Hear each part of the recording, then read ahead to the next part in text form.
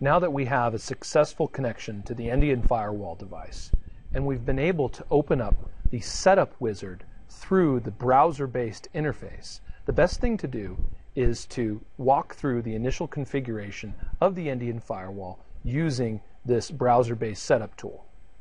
But before we do that, I'd like to talk about the other way of managing the Endian firewall device, and that is through the command line interface. There are two ways of managing the Endian firewall device using a command line interface.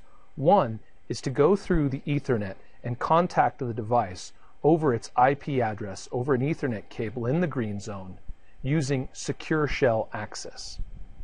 And the second method of achieving a command line interface to the Endian firewall device is using a console connection through the console port using a serial rollover cable and terminal emulation software.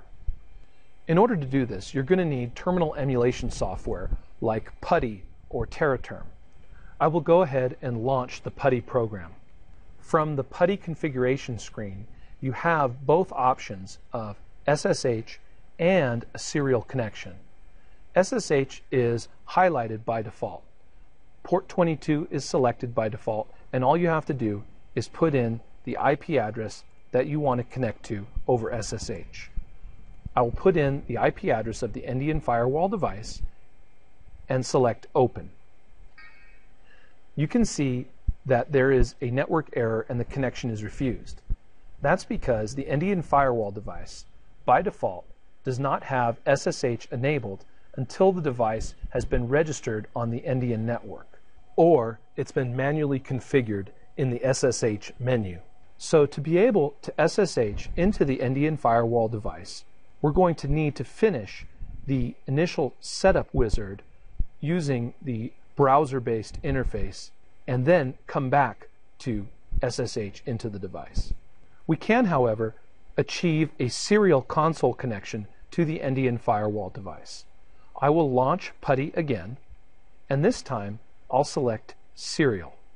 Now we'll need to create some serial settings for this connection. So I'll select Serial down here at the bottom, and I'll change the speed to 115200.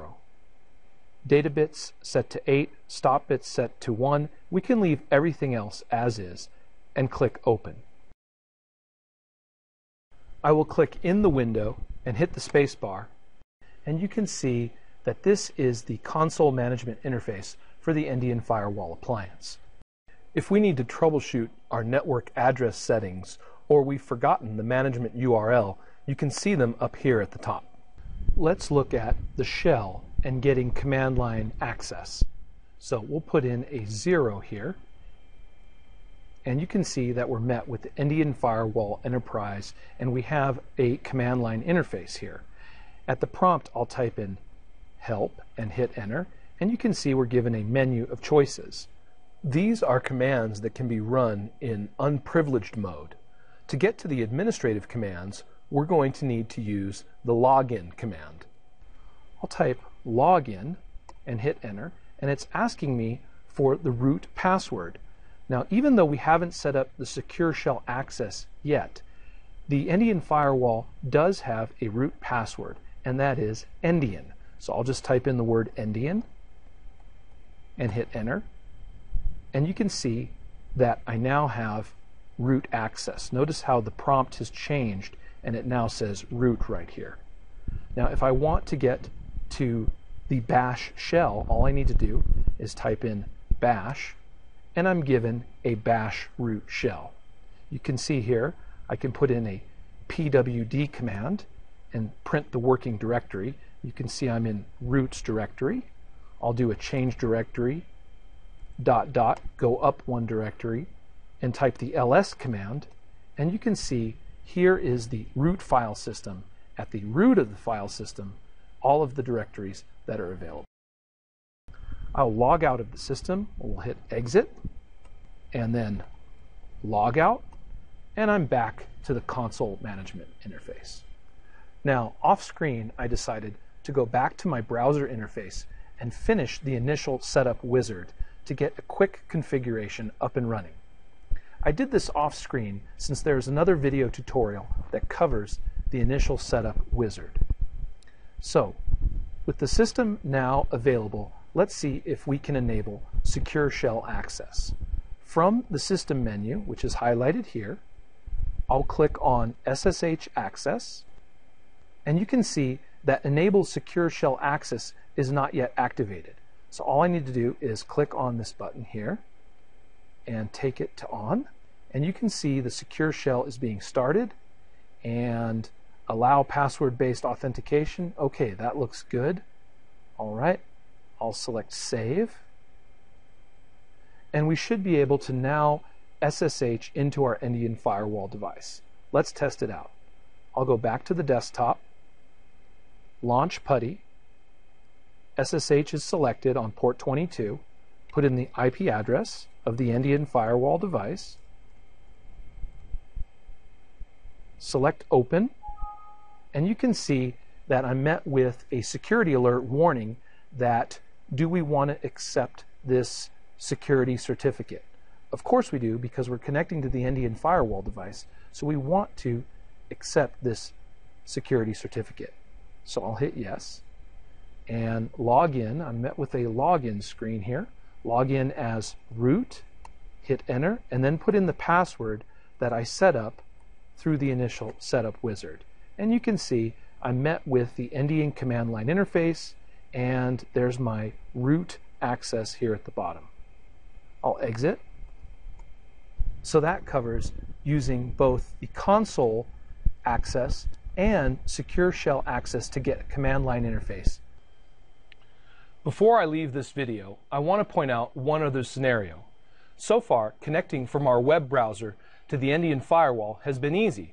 All we had to do was connect an Ethernet cable from our laptop to switch port 1 on the Endian firewall device, because we knew that switch port 1 is Ethernet 0 and is the green zone on the Endian hardware. But what if we have our own hardware? I have a PC here that has 2 Ethernet NICs.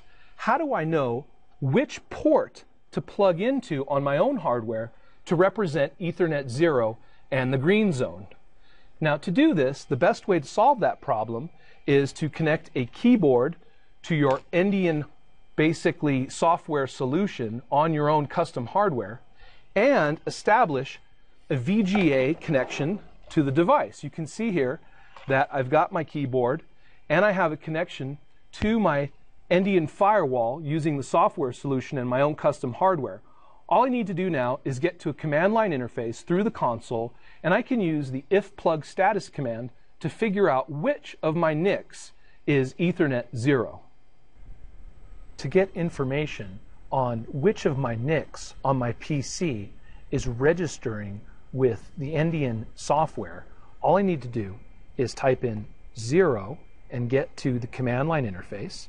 I'll type login and use the default root password of Endian. I'll hit enter, and you can see now that I'm logged in as root. Once you've logged in as root, you can type in the following command: if plug status, all one word, if plug status, hit enter, and you can see the status of the NICs detected by the Endian software. You can see there's my loopback interface, LO, ETH0 unplugged, ETH1 unplugged, and you can see that all of the Ethernet interfaces are unplugged at the moment.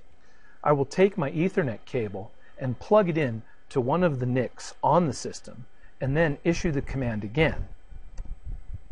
And you can see now that ETH0, the link, has been detected, and so I know that ETH0 is now the first NIC on the Endian firewall system, and that this is going to be the network interface that I'm going to use to connect to the device at 192.168.0.15.